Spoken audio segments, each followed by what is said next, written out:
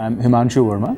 I'm with YPoint Analytics. We provide advanced analytics, data integration, data warehousing, EDM solutions, enterprise data management solutions. The Y in YPoint to us represents the intersection of business and technology.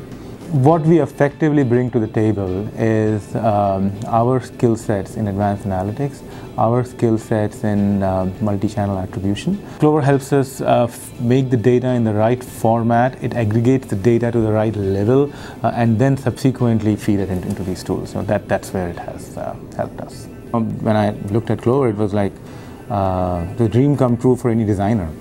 For like anyone who is designing ETL jobs, anyone who have worked with data flows, it was absolutely dream come true. Reason being, we could visually see the whole data. There are several tools in the market, which do that right now. But what we liked about Clover was that from a design perspective, when we were designing the job, we could see the counts of data coming in, counts of data getting dropped out.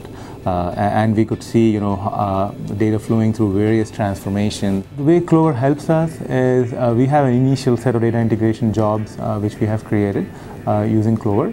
Subsequently, it's very easy for us to go in and make minor modifications and enhancements to these jobs, and then deliver the data that we need. It didn't take me more than a day to pick up the tool. I was right there, and next day I was pretty much up and running. Clover self-documents.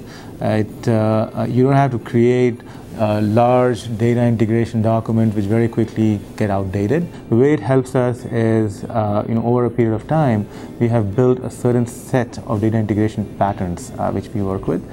These patterns are understood by our developers.